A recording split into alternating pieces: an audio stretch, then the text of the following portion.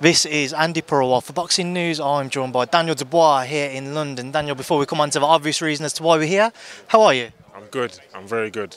I'm glad to hear it. It's been a minute since we last saw you. Obviously, last time I saw you was out in Poland on the back of the Alexander Usyk fight. Fast forward, Saudi Arabia, 23rd of December, yourself versus Jarrell Miller. How excited are you to get back in the ring and try and get back onto the winning track? It's a big fight. It's a good fight. Me and Miller, it's the big baby. It's good. I'm up for this, and it's been a quick turnaround. So it hasn't been a step backwards. It's been a step forward, and at this level now, you got to fight everyone. Is that important for you, Dan, to have a quick turnaround, get back in the ring on the back of the Usyk fight, start to get that winning momentum back? Yeah, get all of the lingering emotions what that fight left me with, and just get my mind stuck into how to beat this guy and how to come through this one. So for me, it's again another. It's what I do anyway. So for me, it's just back to life. Dan, what challenges do you feel like Jarrell Miller will pose for you? What do you have to overcome on December 23rd?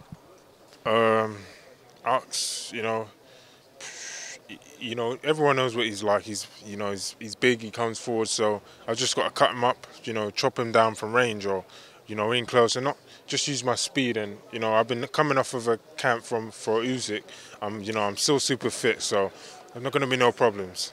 Another camp, obviously working with Don Charles as well. How excited are you to show that extra work in the gym on fight night? You guys will see. I'm going to train harder than I did for the Usyk fight, and learn from certain lessons outside of the ring surrounding that fight, and just the whole experience. Use that. And I know you're a busy man, so just quickly on two of the fights on that card, just your thoughts on Joshua Wallin. Joshua Wallin. Yeah. I'll go with Joshua. I feel like Joshua, go with Joshua. And of course Wilder Parker as well. That's a good fight. Parker's a warrior. He come back. He's bounced back from defeats before. So, let's see. That's a good fight. And just a final message from you. Anything you'd like to leave on? Goodbye.